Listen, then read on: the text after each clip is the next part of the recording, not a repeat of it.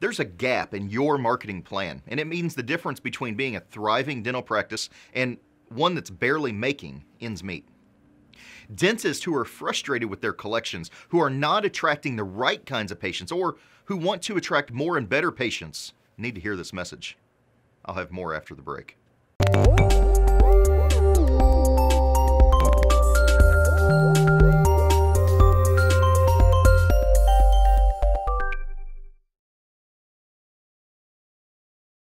Colin here, and welcome to the Patient Attraction Podcast. Now, I want to start today by dropping a giant truth bomb on you.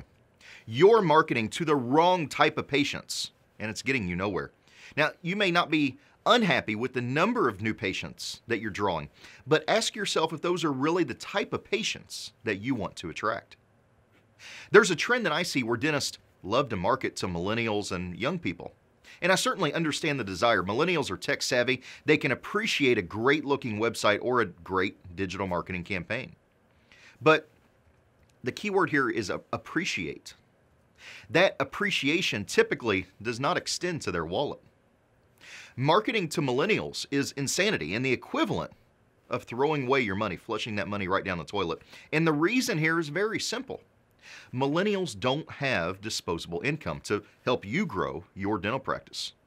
Now, there is one group out there, however, that blows millennials' buying power straight up out of the water, and that's your baby boomers. Baby boomers control more than 70% of the disposable income in this country. And by 2017, half of the U.S. population is going to be 50 years or older. Most dentists that I speak with, they stay awake at night worrying about insurance companies and reimbursements and the invasion of corporate dentistry. And unfortunately, those same dentists can't figure out which patients are going to help grow their practice. Now, let me put it bluntly. You'd have to have a screw loose to think that marketing to millennials is going to come close to bringing you the same results as marketing to baby boomers. For one, millennials and younger patients, they're price shoppers. Price shoppers are the least loyal customers on the face of the earth. You're no different to them than any other dentist right down the street. Once they find a better offer, potential savings, they're going to jump ship and they're going to join another practice. And I use the word join loosely. They're going to visit another practice. People with disposable income purchase in a much different way. They desire quality, and ultimately, they're very willing to pay for it. Our successful dentists, traditionally, they're not churning out drill and fill case after case after case. We've helped them focus their dental marketing efforts on the right demographic, which leads ultimately to more profits and more freedom from the dental practice. Now imagine treating the patients that you want and enjoying more free time outside the office. And then ask yourself if your marketing efforts mirror that dream. I'm betting you might have a little bit of work to do.